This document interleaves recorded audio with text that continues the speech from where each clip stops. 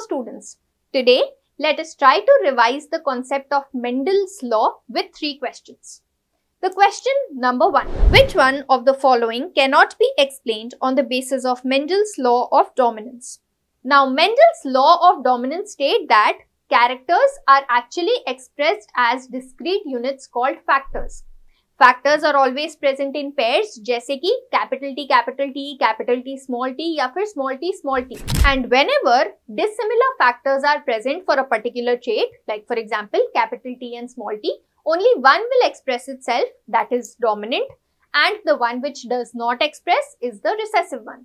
So, the answer to this question will be the second option. Next question. Mendel formulated the law of segregation on the basis of, according to Mendel's law of segregation, when gamete formation takes place, the pair of alleles in a gene separate and each gamete contains only one allele of a gene. This law is also known as the purity of gametes law. And this law has been proved by monohybrid cross. In monohybrid cross, what happens is F1 generation में एक ही dominant character हमें दिखाई देता है, which is according to the law of dominance. लेकिन recessive character again F2 generation में present होता है. What does this mean?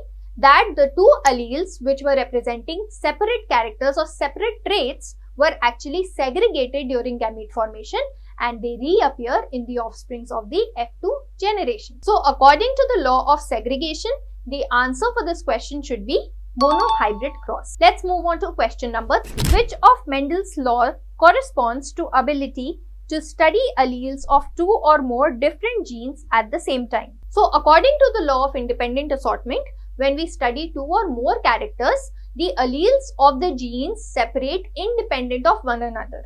So, whenever we look at these traits do not blend among themselves and there is random segregation, and then finally when the gametes form, there is independent assortment of each character irrespective and independent of other characters.